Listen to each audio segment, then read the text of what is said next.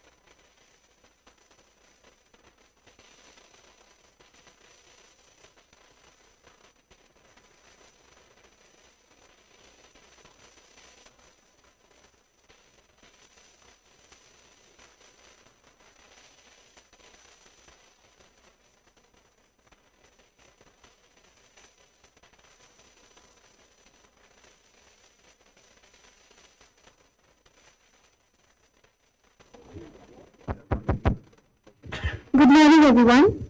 Please be seated. We are going to start the session in about a minute.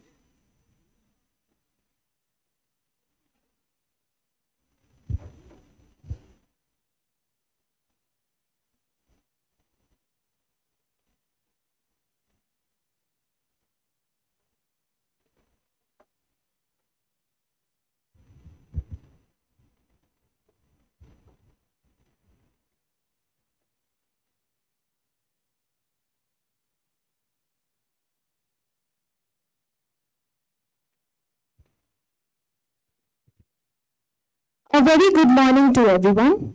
I welcome you all to the second day of the Shanghai Cooperation Organization Young Scientist Conclave 2023.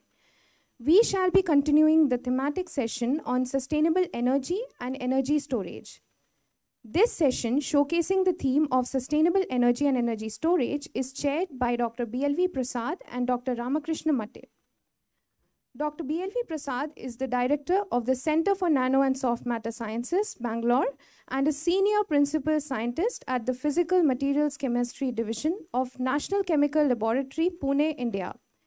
He will be joining with us online. Dr. H.S.S. Ramakrishna Matte is a scientist at Center for Nano and Soft Matter Sciences, Bangalore, India. We would like to inform you now that during the talks for both virtual participants and for speakers present here among us, we shall be streaming your live videos next to your PowerPoint presentations.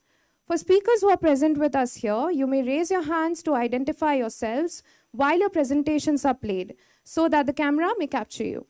Virtual participants are requested to turn on their cameras while your presentations are live streamed. There is a question and answer session at the end of the thematic session, where we will be taking questions from both virtual and participants present here with us. For asking questions, the participants present here may raise their hands and our volunteers will come to you with a mic. For the online participants, kindly type in your question in the chat box and we will be taking them at the end of the entire session. We now begin with the session. The first speaker for today is Pushkarev Artem Sergeevich, head of the PEM Fuel Cells Laboratory, National Research Center, Kurchatov Institute, and he will be talking to us on the topic of water electrolyzers based on ion exchange membranes.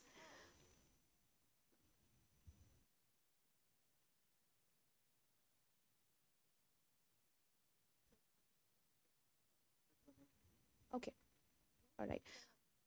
Okay, all right, a slight change. We shall begin with the first talk by Tinku Casper de Silva, who is a research scholar at the Indian Institute of Technology, Delhi. The title for the talk is Selection of Suitable Locally Available Biomass as an Alternative Feedstock for Localized Biogas Production in Rural India.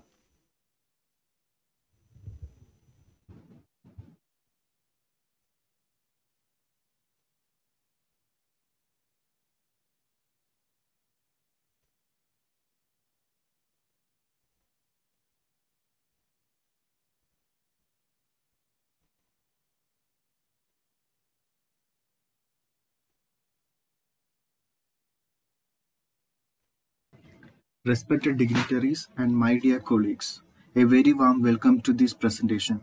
I am Tinku Casper de Silva, a fourth-year research scholar at the Center for Rural Development and Technology, IIT Delhi.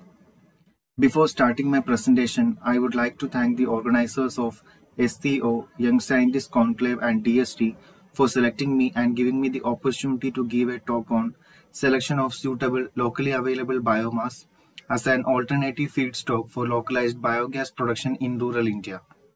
This work is being supervised by Professor Ramchandra, Professor Virendra Kumar Vijay from India, and Professor Kornel Kovacs from Hungary.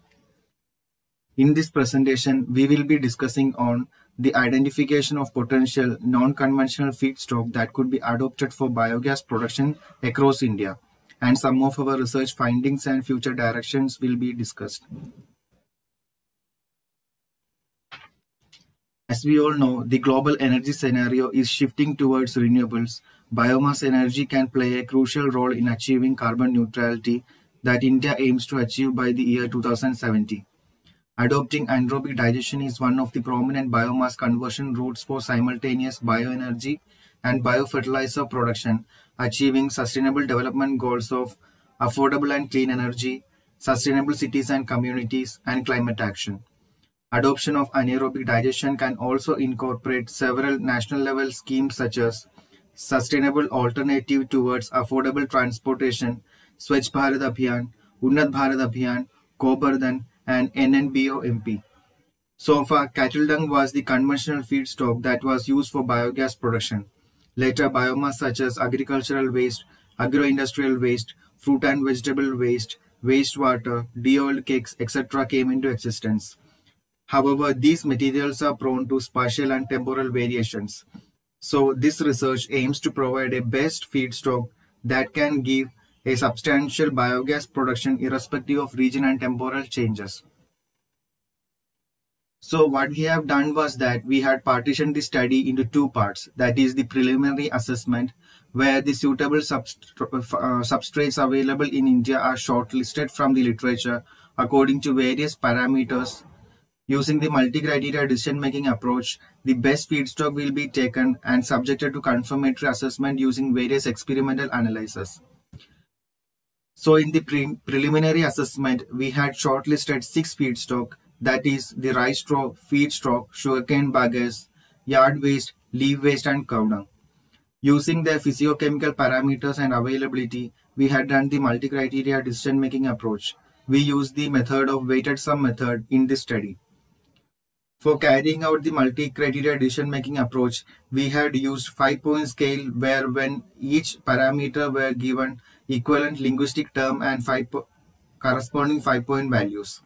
And also we distinguish the parameters into two, that is the beneficial and non-beneficial parameters.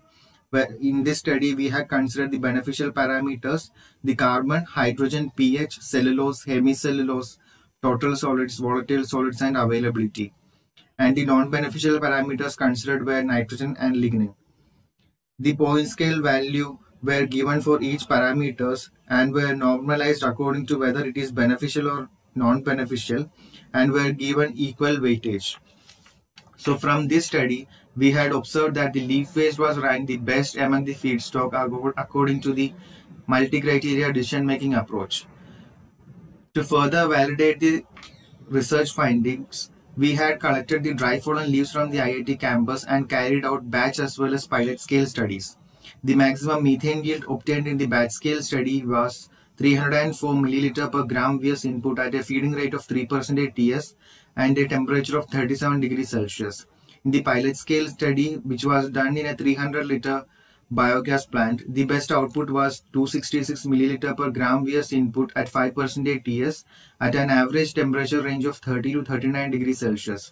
With optimized conditions achieved, we are now planning to upscale the proposed strategy in a 25 meter cube biogas plant already established at IIT Delhi campus for a 1-year study. Some of the relevant studies that is being done in parallel to this study is the co-digestion of fallen leaves with the low pH substrates such as kitchen waste, quantification of leaf biomass generation on a species level basis, full-scale level application of co-digesting dry fallen leaves and kitchen waste in a 25 meter cube biogas plant, field-scale application of the developed strategy for household-level application in rural area, integration of thermochemical processes such as pyrolysis and hydrothermal carbonization with anaerobic digestion for improved performance. And also we are evaluating the biohydrogen production potential of dry fallen leaves and the co-digestion of dry fallen leaves and kitchen waste. This research work is a part of Indo-Hungarian joint project funded by the Department of Science and Technology. If anyone is interested in our research work, may go through these publications or contact me in person for further details. This is our laboratory situated at the Mahatma Gandhi Gramodaya Parisar, known as the Biogas Production Enrichment and Bottling Laboratory, IIT Delhi, headed by Virendra Kumar Vijay, Dr. Ramchandra and Professor PMV Subbarao. Currently, we have 15 PhD students working on various streams such as biogas and biohydrogen production, biogas upgradation, low pressure biomethane storage, utilization of biomethane in light duty vehicles, utilization of bio-CO2 for crop cultivation and storage. Thank you. Thank you for the wonderful talk. Moving on, the next speaker is Ruochen Zhu, head of the Battery Energy Storage Technology Laboratory, Huaning Clean Energy Research Institute, Beijing. He will be talking to us on lithium-ion battery energy storage integration technology.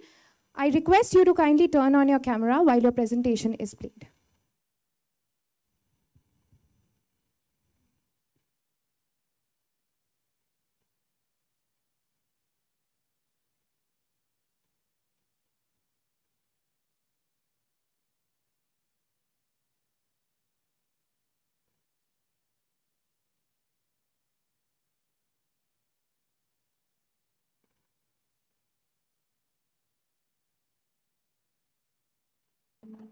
Hello, everyone. It's a great honor to participate in the second Shanghai Cooperation Organization Young Scientists Conclave. My name is Ruochen from China Huanen Group, an electric power company. The theme of my speech is lithium-ion battery energy storage integration technology. My speech is divided into 4 parts, including requirement background, technology introduction, engineering applications, and summary. First is the requirement background. China strives to reach the carbon peak by 2030 and achieve carbon neutrality by 2060. The proportion of non-fossil energy in primary energy consumption will reach about 25%, and the total installed capacity of wind and solar power will reach more than 1.2 billion kilowatt-hours as a key supporting technology for a high proportion of renewable energy. Energy storage technology is indispensable in the process of promoting the low-carbon transformation of global electricity. It will be an important support for promoting the large-scale development and utilization of renewable energy.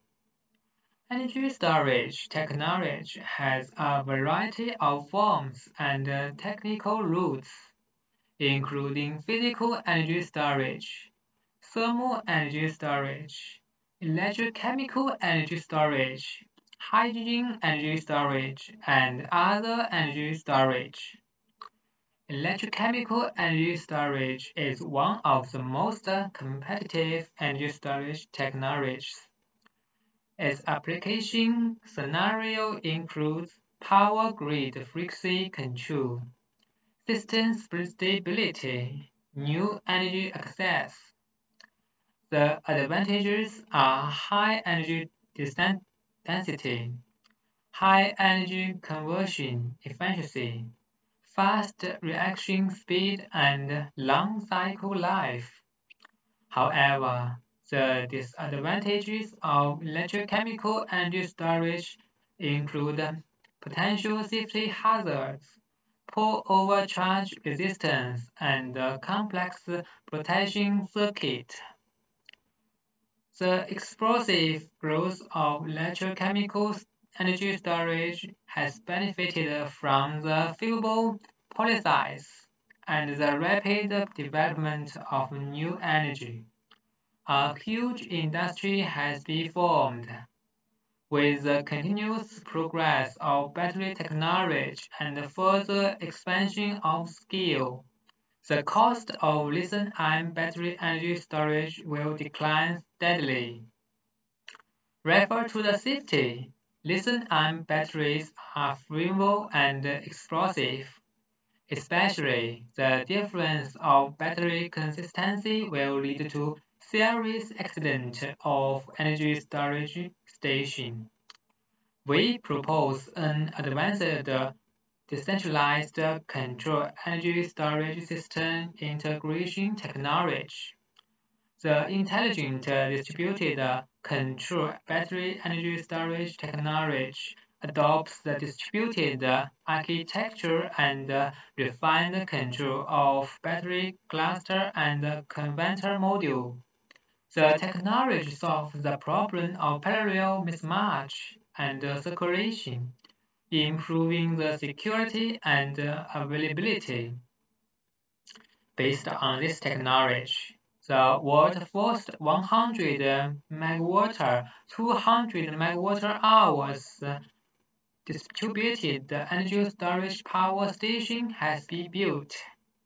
The energy station has 236,000 cells. The average system efficiency reaches 87.2%, and the system capacity availability exceeds 92%. The results reach the industry-leading level. Module and refined management of each battery cluster can effectively reduce internal consumption and lead the world in comprehensive performance indicators. One charge and discharge of the energy station is equivalent to about 30,000 tons of decompression coal, and one charge can meet about 1,000 households' monthly electricity consumption. The performance of energy storage system integration of Huanan Clean Energy Research Institute exceeded 1,000 megawatt hours and is expected to reach 2,000 megawatt hours in June 2023. In summary, the decentralized control technology significantly enhances the safety and reliability of the battery system, It effectively improves the system efficiency, available capacity, and reduces the cost of kilowatt-hour electricity. The technology has contributed to the scale and industrialization of new energy storage. It has important practical significance for building a new power system and achieving the carbon neutral and carbon peak goals. Thank you very much. Thank you for the talk. We now move on to the next speaker. Our next speaker of the session is Yussupov Kuanysh, lecturer at Atirau University of Oil and Gas. The title for the talk is Green Energy. I request you to turn on your camera while your presentation is played. Good afternoon.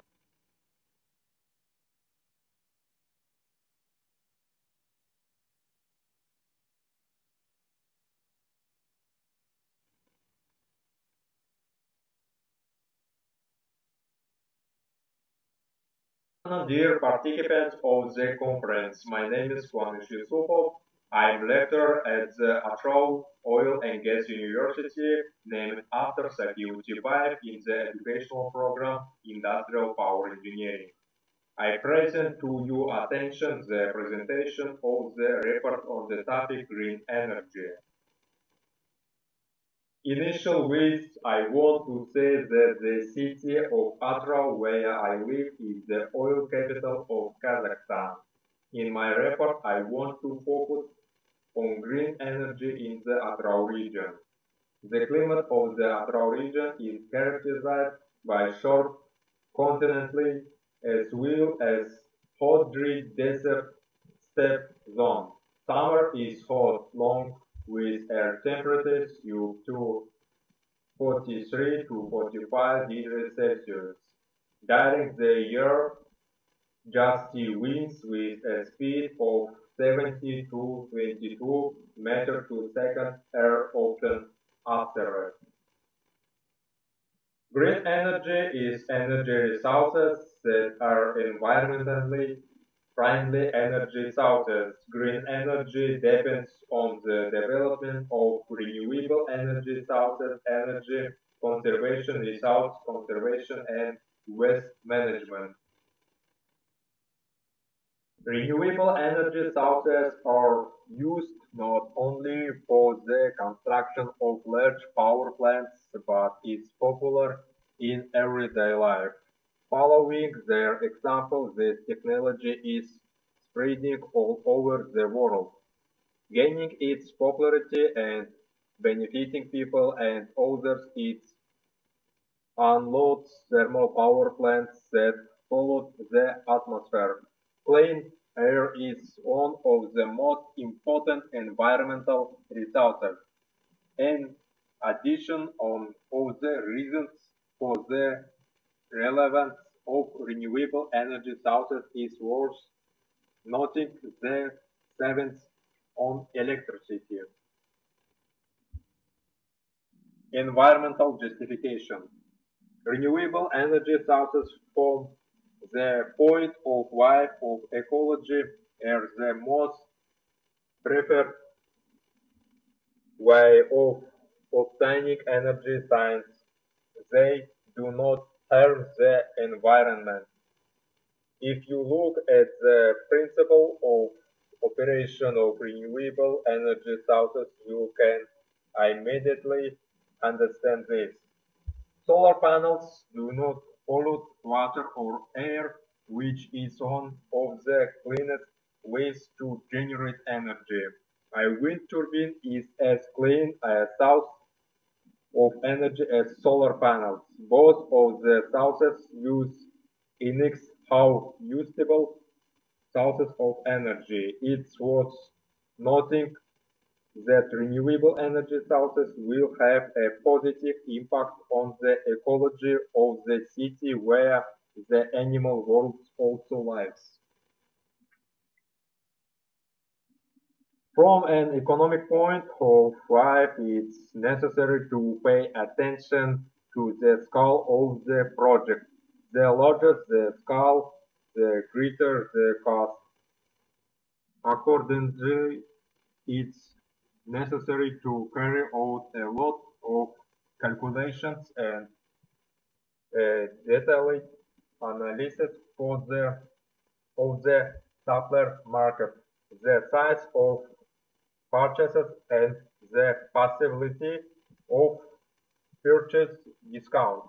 With a large purchase of goods, the important point here, the price of the goods, installation work, shipping cost. Green energy needs to be introduced into the infrastructure of Tatra to reduce air pollution, solve the problem of power outages, bring energy to a new modern relevant level. The essence of the topic of the report is quite simple. To make a smooth transition to renewable energy sources and create a new environmentally friendly and relatively cheap system for obtaining energy from inexhaustible energy sources permanently solve the issue of air pollution from a thermal power plant with a final solution with energy fluctuations improve the life of the population in the Atral region. First, you need to calculate how much energy a residential apartment building consumes per hour, per day, and month. Then calculate the installation location of the roof. And you can install solar panels on them. When we can power an apartment building for a whole month, then it was thinking about the whole area. Next, it will be necessary to build a set of solar panels and wind turbines and tie them to one center in the area from where you can monitor the operation of these renewable energy sources. Then we will gradually unload the thermal power plant. As a result, power outages will disappear, air pollution will decrease. The connection diagram of the solar battery looks like this. Direct current flow through the wire to the controller. Direct current is distributed by the controller into two branches on leads to the battery to charge it. The second quits device that consumes direct current. Direct current is supplied from the battery to the inverter. From the inverter, the alternating current is sent to the junction box. This report consists of environmental and economic justification and the main part. From all of the above, it's worth noting that green energy has a great prospect. When implemented, it's possible to pin a new page in obtaining safe and clean energy. The implementation of green energy will entail many advantages that will cause many disadvantages of ecology. As a teacher, I want to mention that Atral Oil and Gas University hosts lecture and laboratory class on the subjects of unconventional and renewable energy sources. On this topic, my student Alan Buratsky spoke in the final of the Intellectual Competition Student Energy Challenge Junior, organized by the Kazan Energy Association in partnership and with the financial support of Shell Kazakhstan. Thanks for your attention.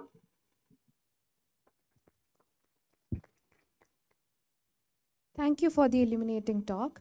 Moving on, the next speaker of the session is Saidzoda Khusdil, Associate Professor, Tajik Technical University. The title for the talk is Possibility of Use of Renewable Energy for the System Power Supply to Rural Consumers in Republic of Tajikistan. I request you to turn on your camera while your presentation is played.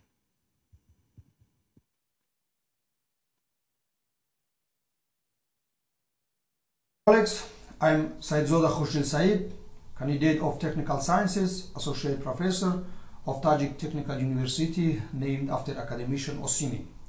My report is called Possibility of the Use Renewable Energy for the System Power Supply to Rural Consumers in Republic of Tajikistan.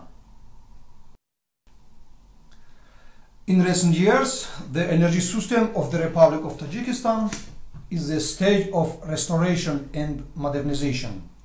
The current state of the energy system, despite the introduction in 2016 and 2019, the Dushanbe thermal power plant with a capacity of 400 megawatt and the Ruochen hydropower plant with a capacity of 450 megawatt are unable to meet the steadily growing demand for electricity. This situation is especially problematic for rural consumers located in the mountainous region of the country. A significant part of these consumers receive electricity in a limited amount, which hinders their socio-economic development in general. It is worth highlighting the Murghab district of Gorno-Badakhshan Autonomous Region, which is potentially favorable for the implementation of projects with renewable energy resource for the following reasons: advantageous geographical location, the possibility of using large areas, and acceptable natural and climatic conditions. Availability of power supply resource from the main transmission lines. No need to transport electricity over long distance due to the proximity to centralized consumers networks. The purpose of the presented work is to reduce the cost of the selected facility for electricity supply and gain experience in the implementation and operation of power plants of alternative and renewable energy resources, for further use and increase in the share of renewable energy resources in the energy balance of the region. Now about characteristics of the existing state of the power supply system of the Murghab rural settlement. In the high mountainous Murghab settlement, there is one small hydropower plant which called Tajikistan. Electricity is supplied to the village from the small hydroelectric power station owned by Pamir Energy using a 10 kV power transformer line with a total length of 22 km in a voltage 1.4, power transmission line 18 km. The power supply of the village is carried out from the outdoor switchgear 10 kV small hydroelectric power station through 29 transformer substation of various capacities. In this picture we can see the Murghab rural settlement and existing the small hydropower plant which called Tajikistan with a capacity of 1.5 megawatt.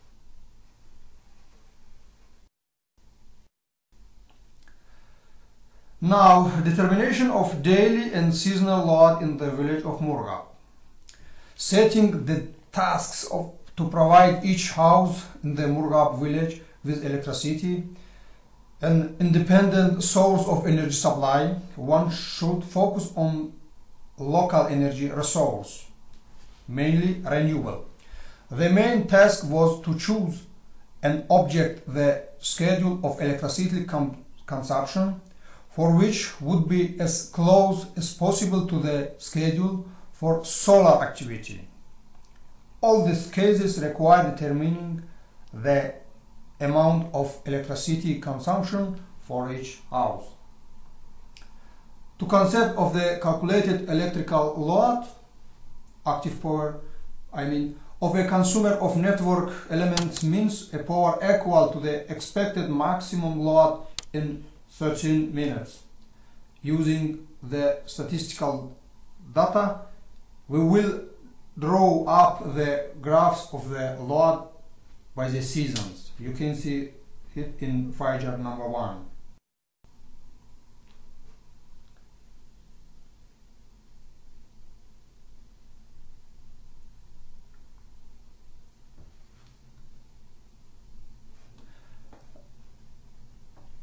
Here there is an electrical receiver and the power of the electric receiver in active power and utilization rate.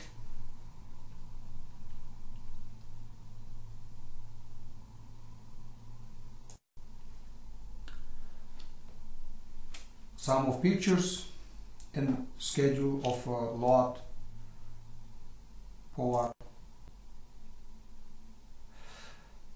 Now about the determination of the solar potential of the Murghab settlement.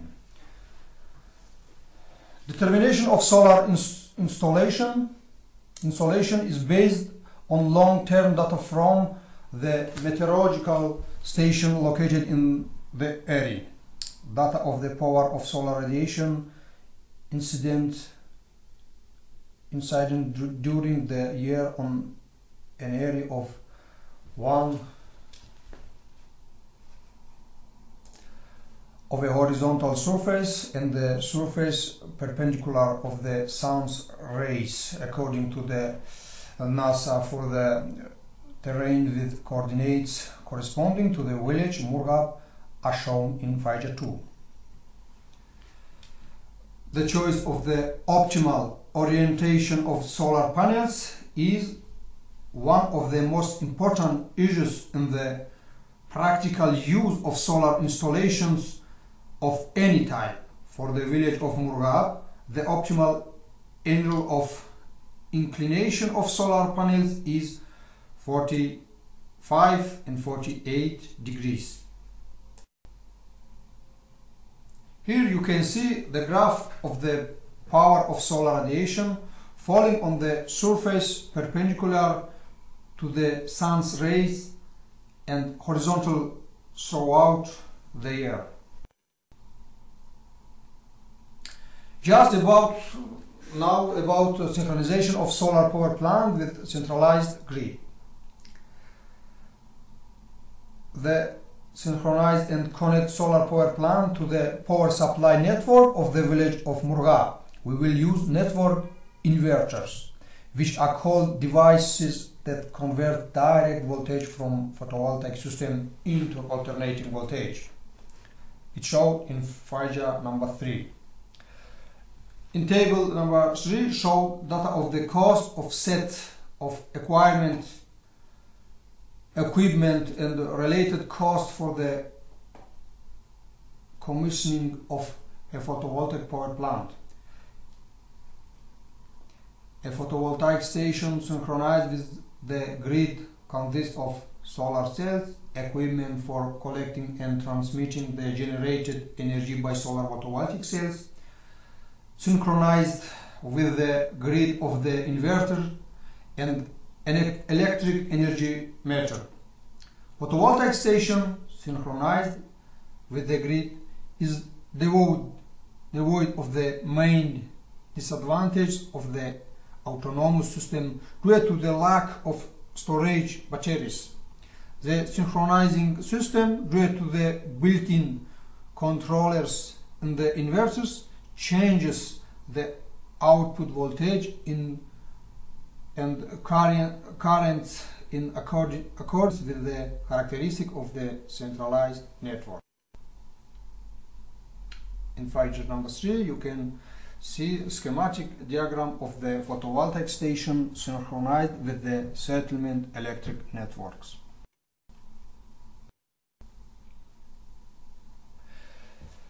Now about discussion of the obtained result.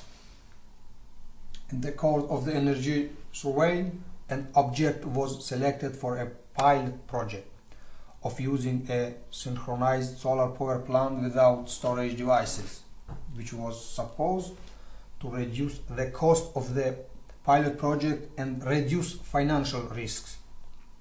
The solar energy system proposed for implementation of the facility is planned to cover the base load of all needs without the transmission of electricity to the centralized power supply network. All the generated energy will be used for the technological needs of the storage battery buildings. This photovoltaic system is designed to reduce the cost of electricity consumed.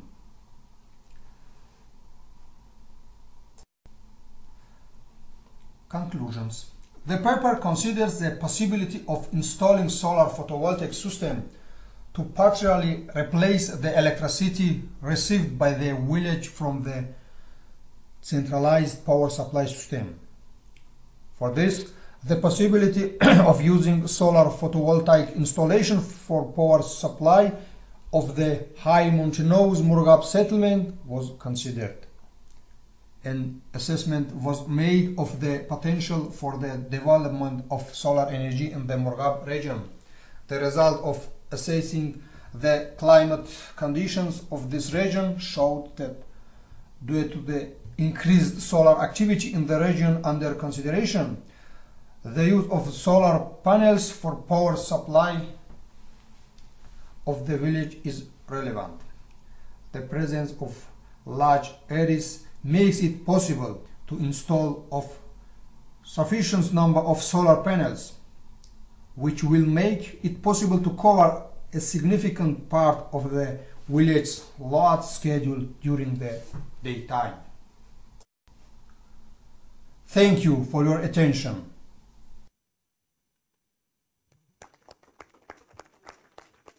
Thank you for the wonderful talk. We now move on to the last talk of this thematic session. The speaker is Pushkarev Artem Sergeevich, head of the PEM Fuel Cells Laboratory, National Research Center, Khusdil Institute. The title for the talk is Water Electrolyzers Based on Ion Exchange Membranes. I request you to kindly turn on your camera while your presentation is played.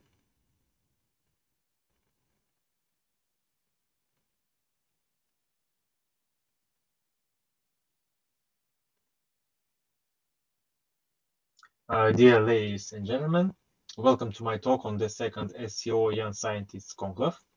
My name is Artem Pushkarev, and I tell you about the recent progress in research and development of water electrolyzers based on ion exchange membranes obtained in our laboratory.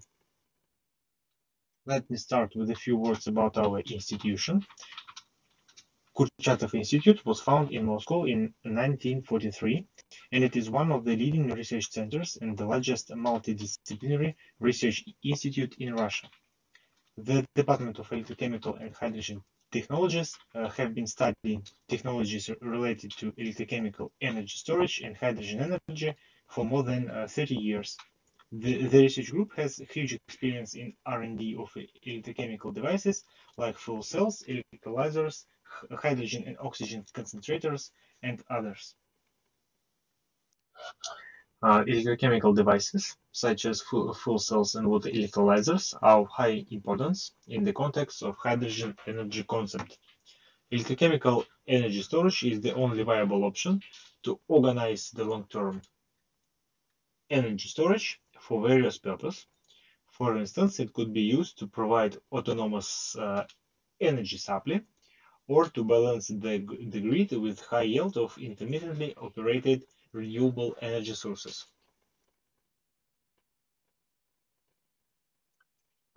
Basically, we talk about two main membrane-based water electrolysis technologies. Their difference comes from different kind of electrolyte, which is used to provide electrochemical reactions and separate the hydrogen and oxygen gases, evolving in the cathode and anode respectively. The overall reaction is the same. Water just splits into hydrogen and oxygen, but half reactions occurring in the anode and cathode differs in their mechanism. Proton conducting membrane is used in PEM systems, providing the etheric media, and the anion exchange membrane is used in the AEM water electrolyzer, providing the alkaline media. Each type of water electrolyzer has its own pros and cons, but both are based on the membrane electrode assembly design, in which the membrane is sandwiched between two electrodes. Anode and cathode could be described as a porous electrode with a catalytic layer faced to the membrane. Catalysts provide active sites for hydrogen and oxygen evolution reactions, while protons or hydroxyl ions go through the membrane. Porous electrodes play a very important role providing pure water or supporting electrolyte feeding and the generated gases removing. Thus, in the field of proton exchange membrane electrolysis, we have focused on the electrode's design and structure to increase its performance. We have developed an approach to investigate the surface morphology of porous electrodes.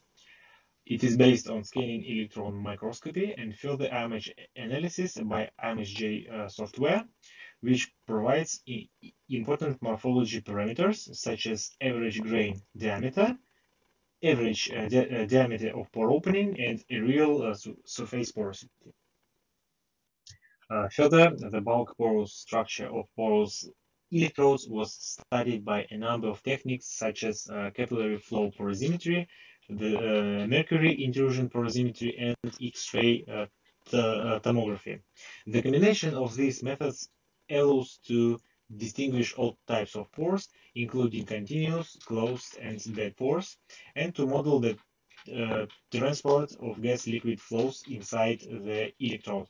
For instance, the tortuosity factor could be suggested as a generalized dimensionless value that represents how tortuous or convoluted the pathways inside the electrode. To get deep understanding how the morphology and structure of the electrode affect the electrolyzer performance, we proposed the voltage breakdown technique. The modern approach of electrochemical impedance spectroscopy have been used to access the ohmic losses of the cell, whereas other components were calculated according to the simple and reliable model. The key role of the bulk porous structure of electrodes was suggested, and their morphology appeared to be minor factor due to the features of catalyst-coated substrate approach chosen to assemble the water electrolyzer cells. Considering the AEM water electrolysis, we focused on the electrode development as well, considering the catalyst layer electrode interface. Among possible cell designs, the one with KOH electrolyte has been chosen to ensure the highest cell performance. The AEM water electrolyzer performance significantly depends on the supporting electrolyte concentration and its flow rate, so we have started with the operational conditions optimization. The modern approach of electrochemical impedance spectroscopy and proposed equivalent circuit with managed stray impedance were used to qualitatively and quantitatively describe the cell voltage contributions. Decreased KVH concentration leads to the significant increase in both ohmic and polarization resistance, deteriorating the water electrolyzer performance. So the highest electrolyte concentration at which the membrane ensures its stability was chosen for further studies. The obtained data was used to evaluate the effect of the KVH flow rate on the electrolyzer performance and to optimize it. Optimal value was chosen according to the minimum of polarization resistance. Electrochemical impedance spectroscopy provides valuable comparative data to separate Friedrich and non-Friedrich contributions to the total cell voltage. To increase the membrane electrode assembly mechanical stability and performance, the introduction of microporous sublayer was proposed. The nickel foam is used as an electrode material, and its surface is directly brush coated with the sublayer, made of micron-sized nickel powder particles. Moreover, the uniform contact between the cell components is achieved, leading to the increase in catalyst utilization. The sublayer structure and loading were optimized, significantly increasing the AEM water electrolyzer performance. So, to sum up, we are on the way to develop the new generation of membrane-based water electrolyzers for upcoming hydrogen energy. And welcome everyone to join us on our way. Thank you for your attention. Thank you for the wonderful talk. We will now move on to the question and answer session. I request the participants present here to raise their hands, and our volunteers will come to you with the mics. For the online participants, kindly type in your question in the chat box.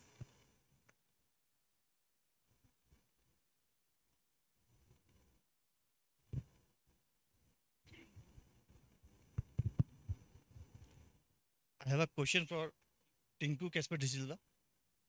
As you have presented a selection of suitable locally available biomass as an alternate feedstock for biogas production. So I have 2 or 3 questions. Have you tried biogas slurry as a fertilizer in crop production? If yes, then what is the NPK, that means nitrogen phosphorus content in that biogas slurry? My second question, as we have seen, there is some order in the biogas which restrict most of the people for using is for as a cooking. So did you also work on removing or the order of the biogas? And last question is, what are the difficulty you have faced in the biogas production, like screening of and selection of the material and anaerobic digestion? That's it. Thank you. So for the first question,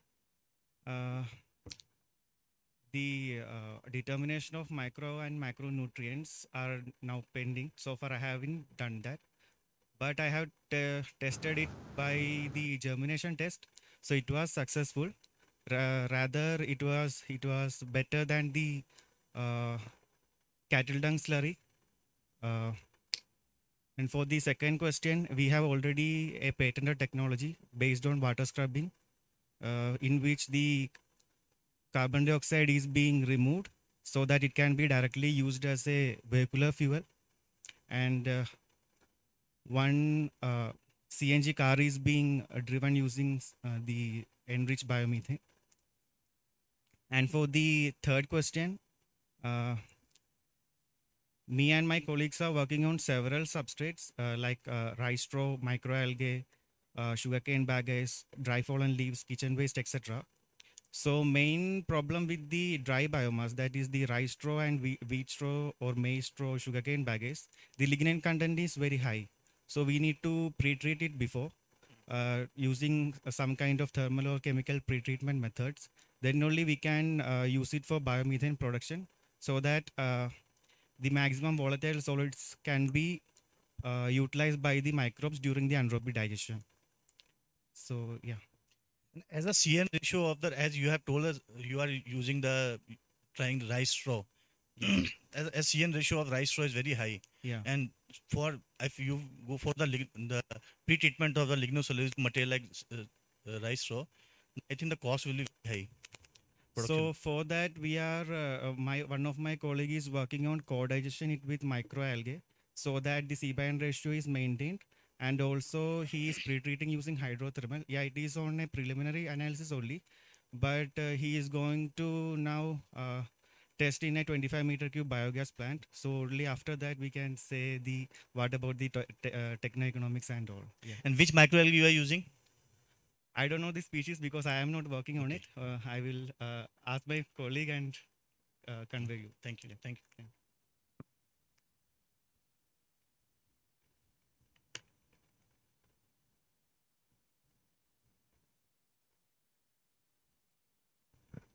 Hello.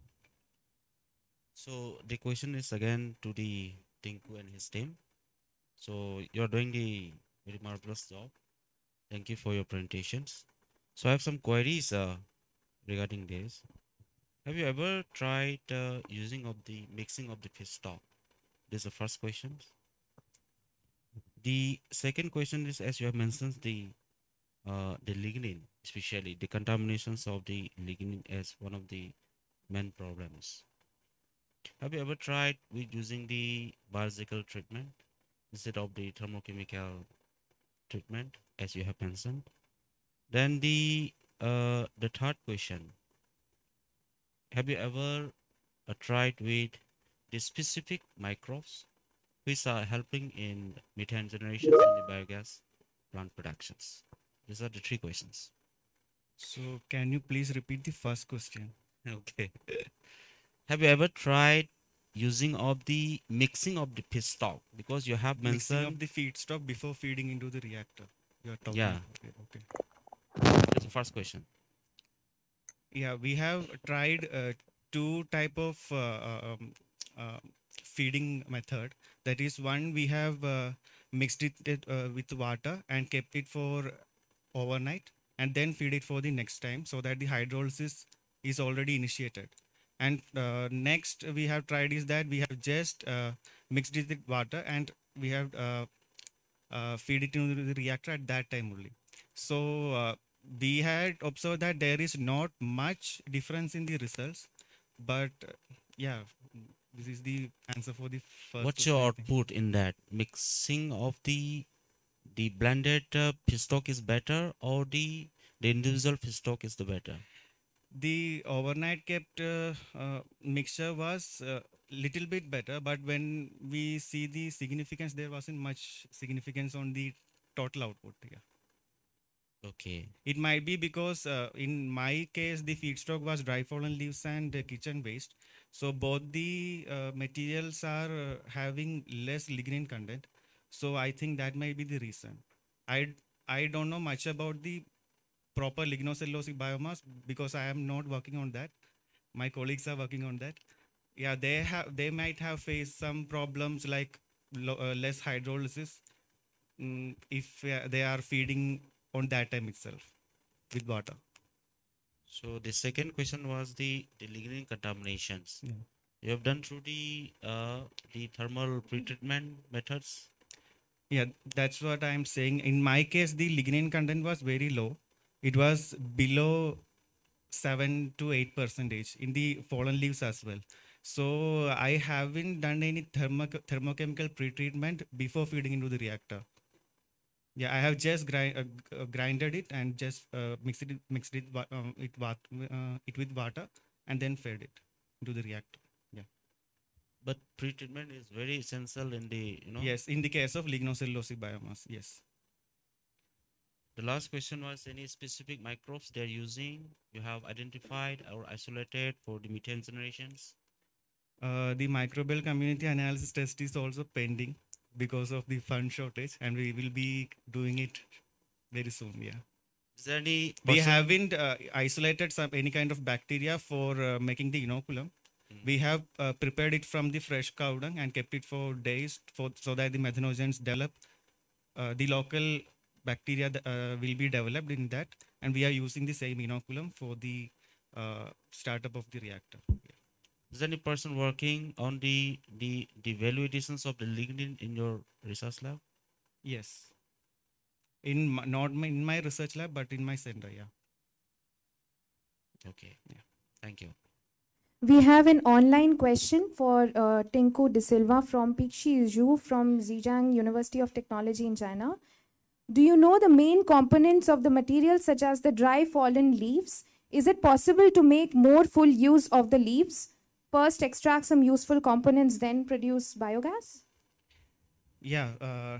Now my aim is to produce biohydrogen initially from the dry fallen leaves and then use it for the methane generation.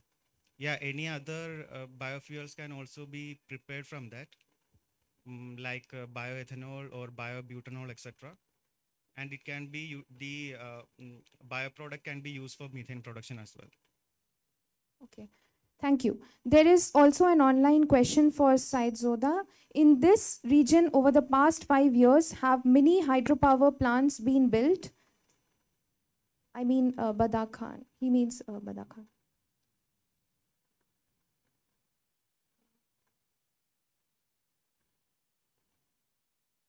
Okay, I think Saidzoda is not online with us.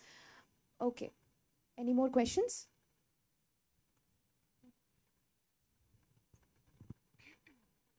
My question will be for the first report about the biogas. From your report, there was a lot of information about yield of the biogas, yes. And it's better to use only leaves, as we can see. And could you clarify what is better if we will talk about the octane number? What is better to use, leaves or another material? This parameter and octane number of the fuel produced. Leaf. Pardon? I mean the octane number for traditional sources and for your material. Did you measure? Did you measure this parameter or not? No. No. Octane number, yeah. Yes. Mm-hmm. No, I haven't analyzed it. Yeah.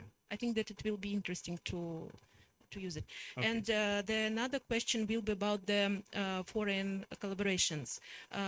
Do you collaborate with another countries and with another scientific groups, for example, maybe from France or Germany, which work in a similar area? Yeah, the project I am working on is already collaborated with the country Hungary and in the University of Szeged with the Professor Cornel Kovacs. So we are working on developing a two-stage anaerobic digestion for simultaneous hydrogen and methane production. So we are doing the technical part, and they are having the background of biotechnology. So we are having some scientific collaborations with them. Yeah. Thank you. It's interesting. Thank you. Thank you. We'll now stop the question answer session and move on with the thematic discussion. Okay, one last question maybe.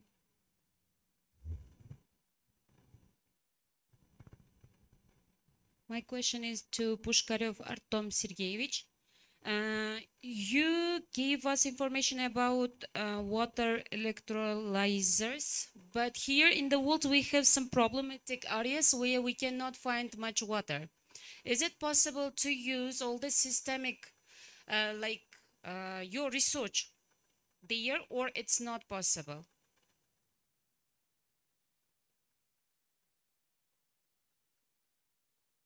I would say that for both membrane-based technologies, we basically need rather pure water.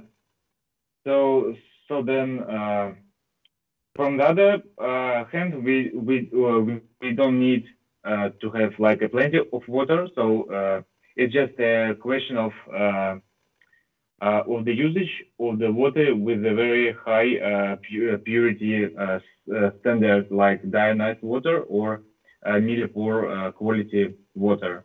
So I would say that we still can use this technology in any place.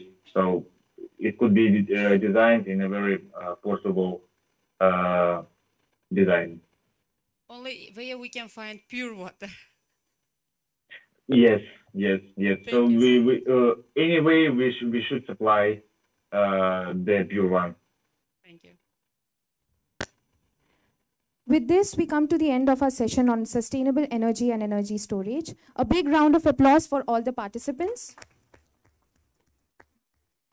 We will now proceed with the thematic discussion on this session. We kindly request all the speakers from our thematic session from yesterday and today to take the stage right now for this discussion. The participants who joined us online may turn on their videos for the discussion. During this session, we look forward to having a fruitful discussion on the challenges we face in the field of sustainable energy and energy storage currently in our respective countries and work on how to overcome the obstacles of funding.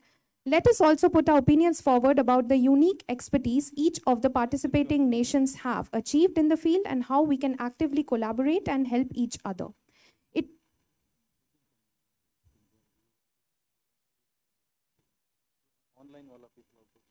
Okay.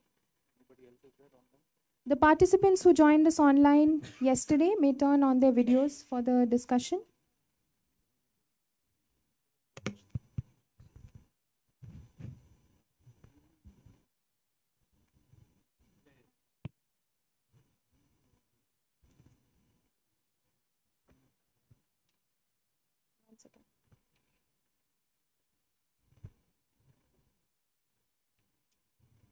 It is my great pleasure to now introduce you all to the session chairs. Dr. BLV Prasad is currently working as the Director of Center for Nano and Soft Matter Sciences, Bangalore. He also holds the position of Chief Scientist in the Physical Materials Chemistry Division of National Chemical Laboratory, Pune, India.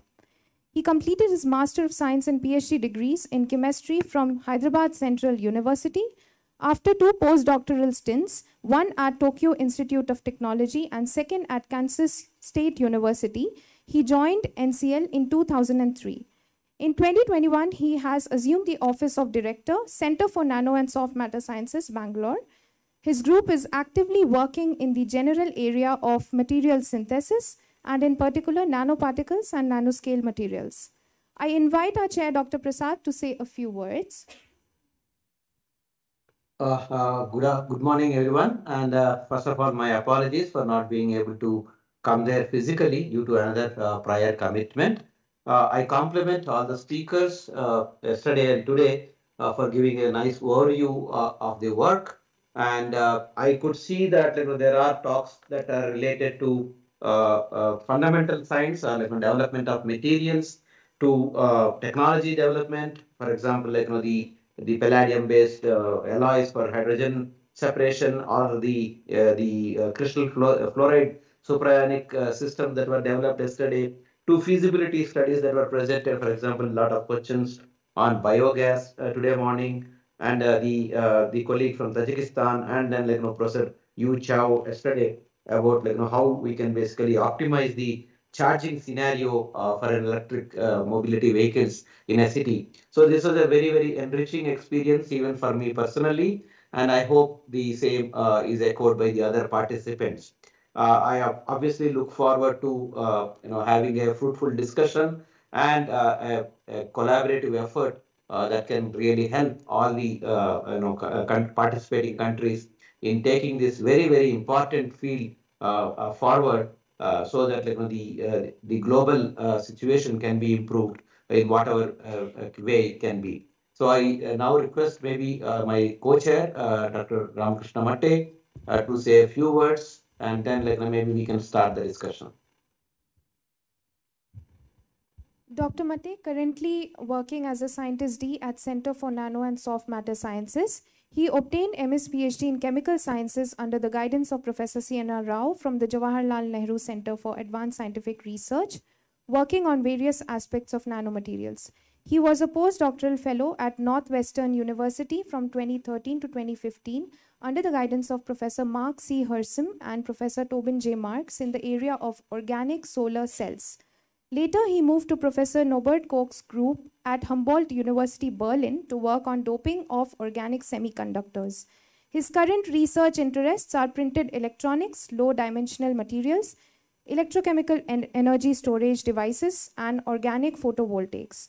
I request Dr. Mate to kindly say a few words and open this session for discussion. Yeah, thank you. Thank you for the kind. Before going to the panel discussion, I'll try to summarize the talks which are given in this last 2 sessions, and then from there we'll talk about. So total we had 12 talks, out of which 5 belongs to fuel cells and LED areas. 1 is on supercapacitors and 1 biogas, and 5 are on batteries. In the first talk, where Nikhil Kumar discussed about the use of perovskite-based materials for proton ceramic electrolysis and fuel cells. And Ivanova discussed about the new materials, and particularly making of the new materials methods based on CNT for proton exchange membranes. Praveen Kumar discussed about the usage of 2D materials, utilizing the concept of spin manipulation and basal plane activation for photoelectrochemical activation. And Yusum has discussed about the growth of fluoride-based crystals to increase the energy density of fluoride-based batteries, which is also an upcoming topic. Jingbo discussed about the technique utilizing and molecular dynamic simulations for understanding the high performance supercapacitors. Gurumunan proposed the usage of palladium alloys for separation of hydrogen purification, which is also one of those interesting topics. And Yuko discussed about the possible options of EV charging, ranging from swapping of batteries to vehicle charging as well. Today we have talks by Pushkarev where he discussed about the water electrolyzed based ion exchange membranes. And Tinku discussed, which is again discussed a lot, about the local available biomass as an alternative feedstock for biogas production in rural India. And then Ruochen discussed about the safety and the performance aspects of the lithium-ion batteries. And then Yussupov gave the overview of the green energy and also provided the engineering solutions for effective utilization. And whereas Saidzoda discussed about the possibility use of renewable energy for the system power supply, particularly in the rural consumers of Republic of Tajikistan. So with this overview, I would like to take this discussion for the panel discussion, where I have four different aspects which I thought would give some interesting conversations. And the first topic which I would like to propose for the discussion, and I would like to know the opinion of the SCO members and others who are sitting here, is as we keep talking about global problems with global solutions, which for sure is an important aspect to consider. But along with that, what I have a slightly different view is the global problems with local solutions. What I mean by this is, as you know, during COVID, the whole supply chain has broken.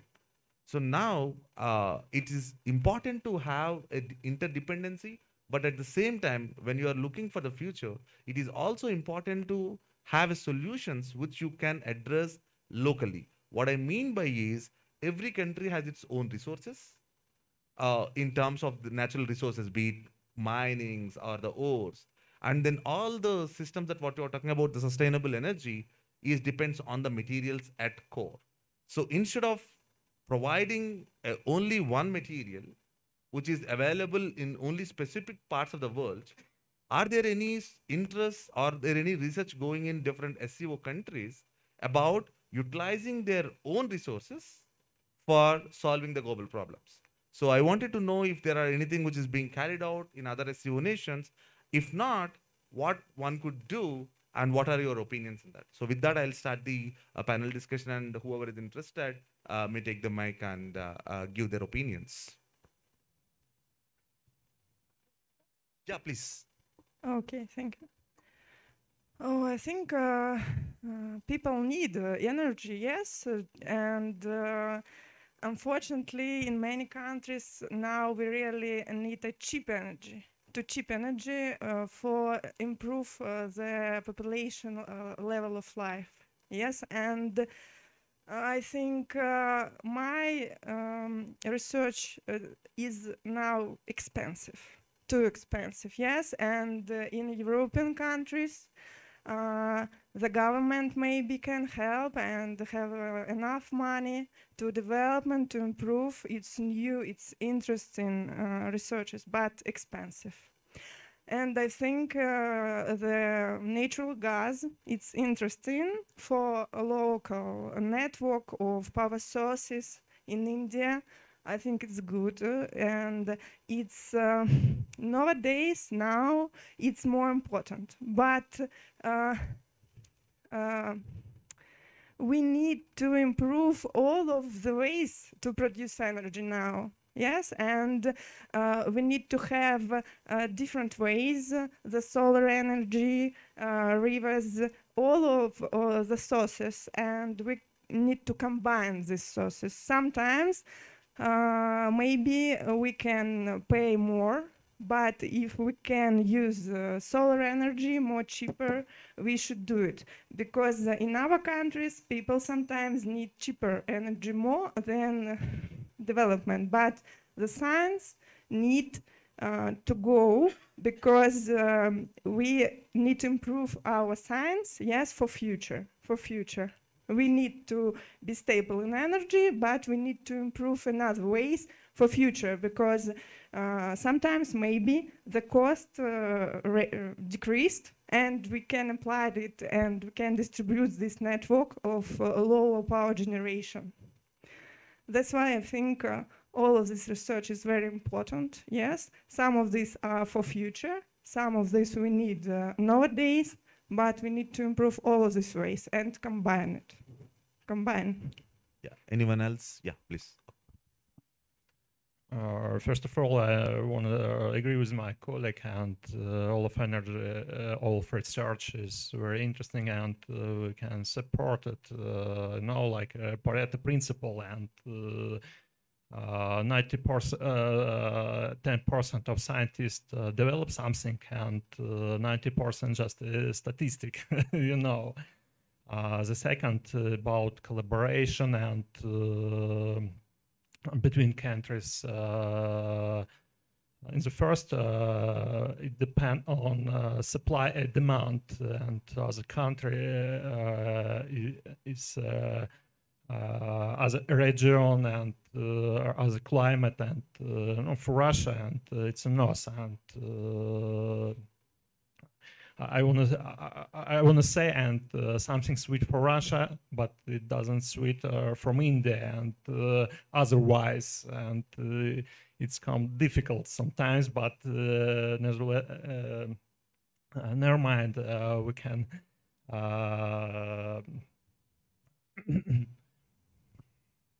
help each other. The third, I want to say about new sources of energy like mine, and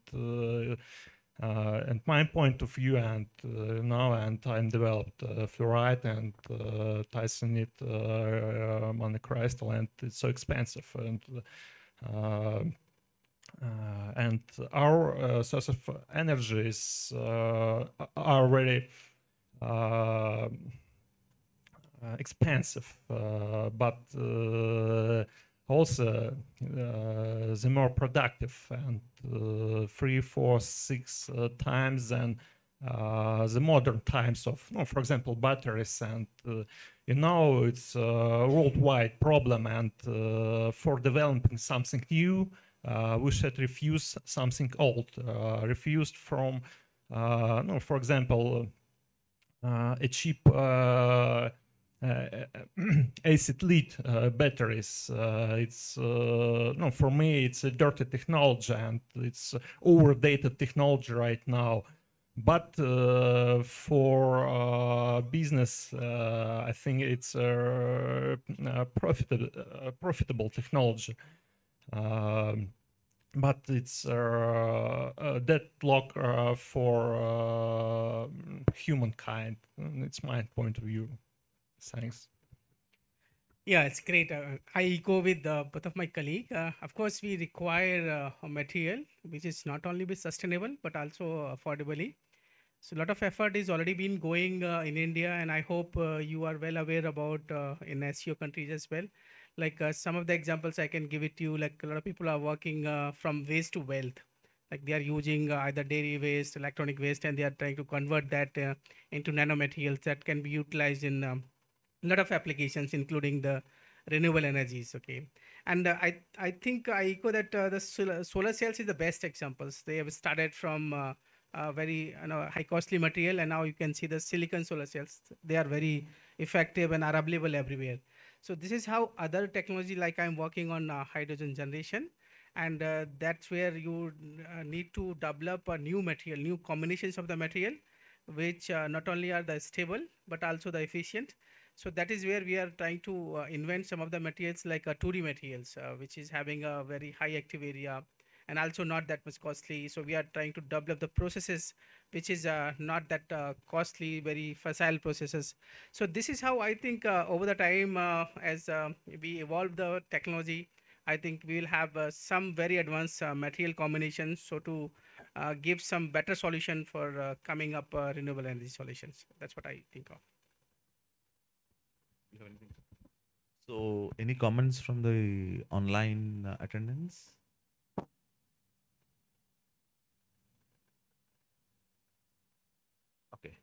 So if not, I'll go to the second topic for the discussion. Oh, may I? Yeah, please. I think we need now for research the government support, yes?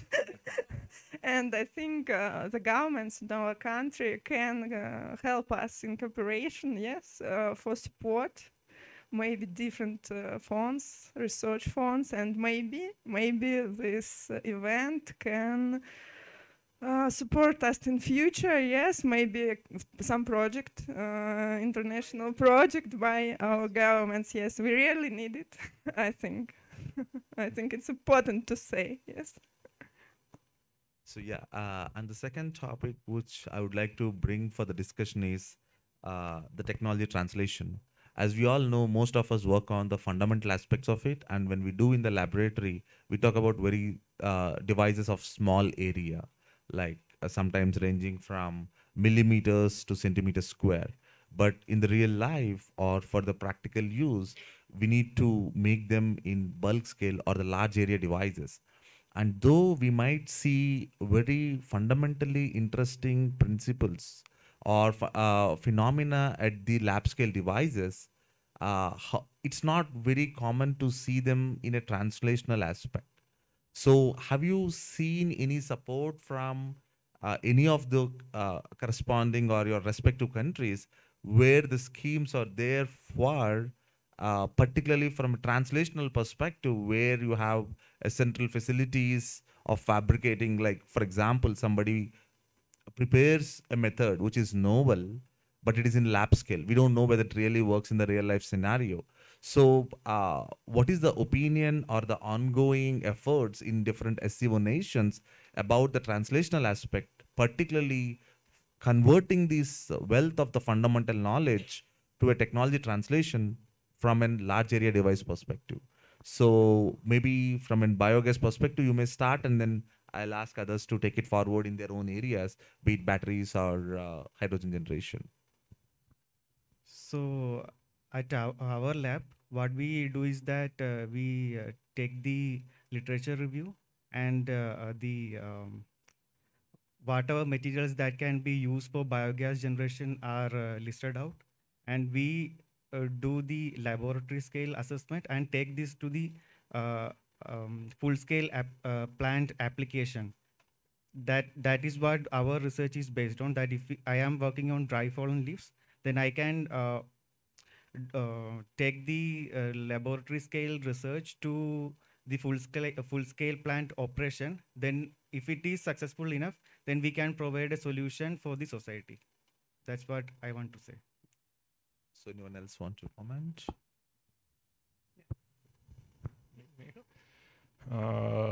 I can talk about my research, and from a big scale, I think it's a bit problematic, and we need more research.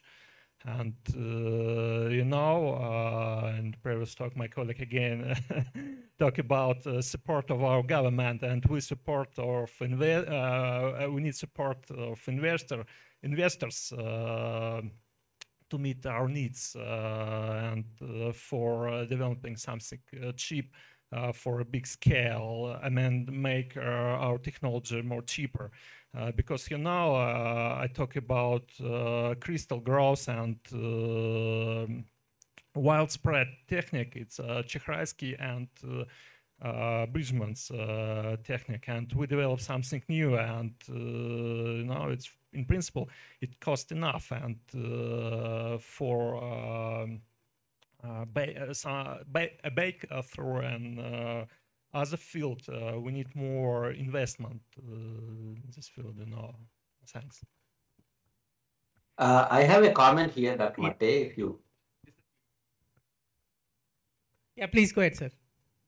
Yeah. So basically, my suggestion or a comment on at this point of time is there a way, at least the SCO nations, take some of the research which is slightly at an advanced level, whatever you can call as this technology readiness level of maybe 4 and 5, and see whether there is another collaborator at any other country among the participating nations that can work together so that this can be translated as Dr. Ramakrishna Matte pointed out, and it's a very important point of translating this work. And sometimes maybe we do lack, the knowledge that is generated at a laboratory in the relevant form that an investor, somebody was mentioning about that, at any other place, at any other country may be interested in investing. So I think, one of the things that probably could come out of this meeting is kind of collating such an information and putting it available. So it need not be exactly the technology that has been used, but what is the main parameters that the technology is trying to solve, as somebody was mentioning about the crystals of fluorides, or the palladium-based alloys that were for hydrogen separation. So could this be kind of put together in a form that probably can bring kind of investors?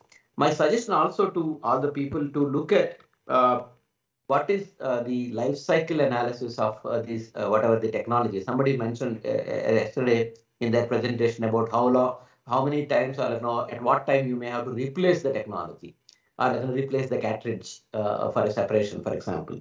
So what is the life cycle analysis that is being done? I think that is also important for all of us to consider.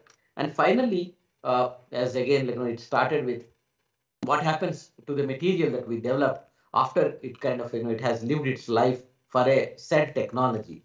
What kind of a recovery processes that we are kind of trying to look at. So I think these are also important. And I think we as a community should impress on our governments and then policy makers that recovery is an extremely important thing. It could be cobalt, it could be lithium, it could be any material. As you probably know, there is a new version of periodic table that is being put where it is mentioned that some of the elements might disappear in a recoverable form, or in a form that can be used for future generations for any application. So please consider this, and if somebody wants to make a comment on this, I would be very happy to listen to. Yes, Professor Prasad, I agree with you, and I wanted to convey the similar way like this. There are two different aspects. Okay, one is working on the fundamental, and other is working on the technology aspects. So if these two can collaborate and try to understand what fundamental person is doing, and if fundamental can understand what is required to convert that fundamental technology, I think that is going to be the long way. So that is where, if we can incorporate some of the industries who are working particularly in that area, and take their help, or give whatever fundamentally we have developed at our lab, I think that way we can go a little longer, and also the technology can be verified and also can be developed in a longer way. And of course, I agree with Professor Prasad that we have to develop some strategies so that we can collaborate together, we can write the joint project so that we can get the support funding to work together. Yeah, that way. You have anything to comment? Yes, Yeah, please. about production. Yes, I think it's have another side. Yes, because we produce for people, and I think people could understand that they really need it. And if a person could understand that our devices really improve their lives, it will be simple for us to sell it, yes, for people. And I think a good example is a computer, because the first computers is a big machine for a small group of people, yes, but now all of us use it. And I think it's normal way for a complex technology. Yes, people should understand, we should research, we should improve our devices for people, and make it possible to they understand that they really need it and they're really good device. And in this step, we can create a new energy source, because we are really need to work not only for science, yes, for knowledges, but we should work for people, and people should understand that we work for human, yes, for humanity. And the last part of the discussion which I would like to bring is about the sustainability, recyclability, and circular economy. So when we are talking about developing sustainable energy and energy storage devices, so to what extent we are keeping these things in mind from producing the materials from a sustainable perspective to, as Professor Bilvi Prasad commented about the recyclability, and what is even more important is to bring the circular economy into the back, because down the line there is a high possibility some of the elements could extend from the periodic table because of their unavailability. So are these things are being taken as a serious thought before designing the problems, or what are the thoughts from your side on addressing these three aspects? As I said, sustainability, circular economy, and recyclability. Any comments on this would be welcome. Okay, I agree with you. I think I really like the statement that we should make our planet more good for our child. Yes, yes, our child should live better than us. I think people should understand it, that we need, maybe I'm a woman, but I think it's really a nice task to make our planet, to make our life more better for our child. Yes, because we love it. Yes, and it's our decision to have child, and I think all parents, all people want for for child a better life. Yes, and recycling, it's a global problem. Use a renewable energy source to prolongation of the lifetime of the devices, it's important, and in fuel cell the durability is the big issue, and a lot of research work on this problem now to prolongation the lifetime. Yes, but I think some steps in our science we can remove platinum from the devices now. Yes, and we can use it in new and I think it's 80% we can remove. It's good, I think. Yes, but it's a global problem with lithium-ion battery. It's a problem. Now it's recycled too, yes, and in many countries we can get it back, yes, in special place to recycle. I think now people think about it and work about it, and we really need more, because more time. Because I compare with atomic power, yes, and in atomic power they want to get a cycle, nuclear materials, but they work it, have been working for many years, and I think we should have more time and work about it, and it's good. It's good. It's enough. It's enough. No, and I think of your this question, and you know, I guess we can reduce our wishes in our countries, and you know, and many times we use a lot of things, and I think oversupply electricity, oversupply plastics, and things like that, and now I think we should we have to be more economy to provide economy in our countries, and we can make our resources free for developing something new, and I think it's viable technology.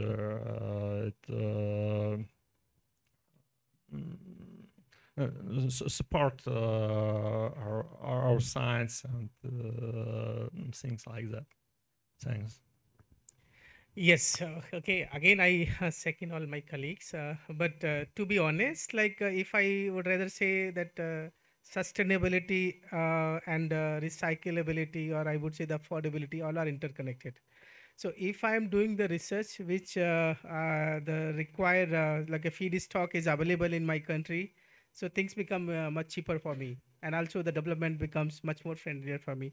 So that is where if we look forward, or we make our effort in such a way so that we have the feedstock in abundance. Okay, so that is where we can go for that technology in a longer way.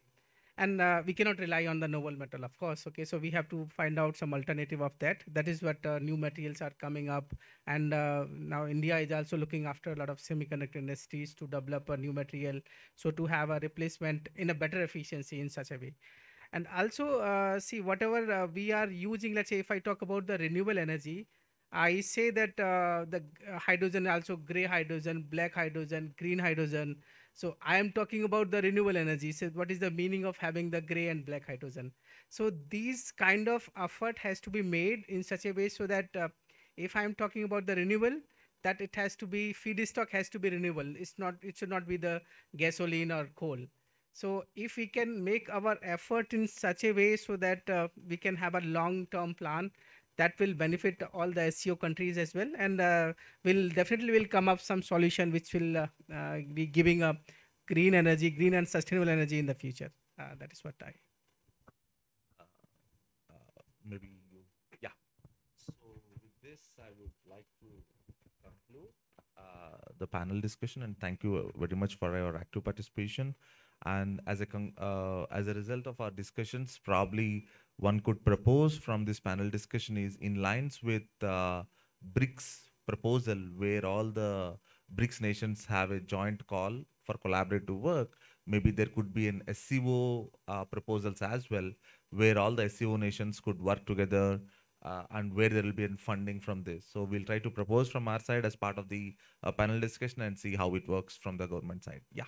Thank you so much, and I really thank for the choice and these things for arranging the discussion. Thank you. Thank you all for being part of this intellectual and very informative discussion. At this occasion, I would like to present the chair, Dr. Ramakrishna Mate, with a small token of our gratitude.